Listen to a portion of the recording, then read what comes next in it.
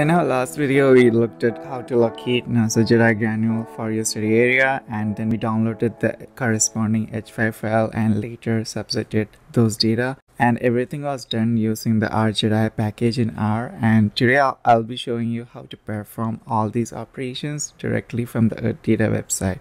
And the best part here is that this will help you save a lot of time and storage space because you don't have to download the data beforehand. So let's get started. Hey guys, welcome back to my channel. If this is your first time, hi there, I'm Mikey, and in this channel I'll be uploading videos on spatial and data science on a daily basis. Hence, if you're into something related to GIS, remote sensing, machine learning, or data analytics, consider subscribing. So open your favorite browser and let's go to the Earth Data website. I'll be including a link to this in the description section just in case. As I had mentioned in my previous videos, you will have to create an account and log in for downloading the Spacebound LiDAR data. And once you are logged in, look for GEDI data. And in this case, we will be going ahead with the GEDI Level 1B data.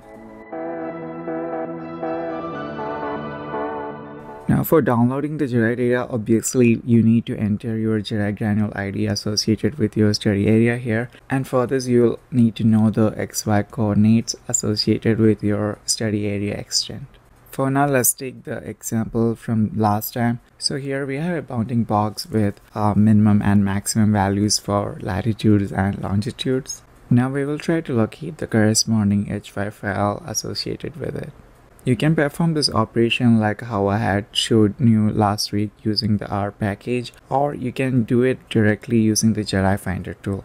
If you're interested in learning more about the specifics of these tools, you can find a link to the documentation in the description section, and please leave me a comment if anything is unclear. So for locating the granule, all you need to do is to copy and paste this link. It's also included in the description section, and here you can change the products accordingly. For instance, now I'm searching for the level 1B data, so if you want level 2A or 2B, you can just change it here.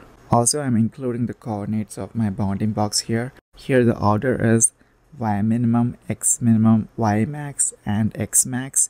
Note that the order is slightly different from what we did while we were working with R, so just be careful with it. And this might take a moment. Okay, now we have found all the GEDI granules associated with our study area. Notice that we got 3 granules here as opposed to just 2 in our last video. This is because in the previous video we had assigned a date range. So now as we have located our specific granule, all you need to do is subsetting. Now let's copy one of these granule IDs, which is towards the end, and paste it in the Earth Data website.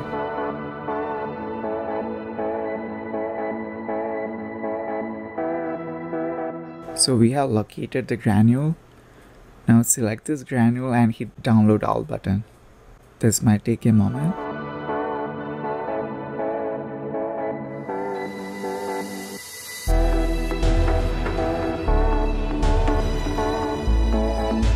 Now choose the customize option. Scroll down and under the spatial subsetting, check the box near the click to enable. And here enter the XY coordinates of the bounding box. But be careful, the order of XY coordinates are different here.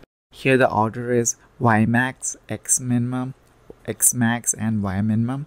Make sure to enter this information correctly or you might get error here.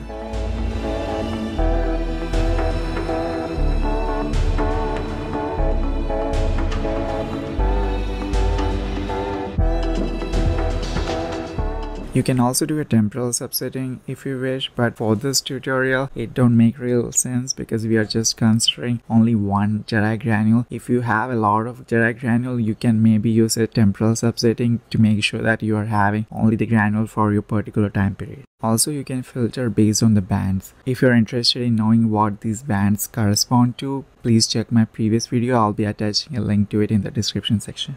Now press done and then download the data. You can view your download status here. However, you'll also receive an email once the data is ready to download. And if you had selected multiple files, you will be provided with a zip file. For learning how to read and visualize this file, check out my previous video whose link is also attached in the description section. Maybe I'll also include an info bar here. If you're having any doubts regarding the things I have mentioned till now, please leave me a comment, and also you might want to check my later remote sensing playlist where I explain all of these functions one step at a time. So that's all for now. In the next video, I'll be showing you guys how to subset the downloaded data using shapefile. So stay tuned, and also if you're finding value watching my videos, please make sure to hit that like button. Till next time, ciao!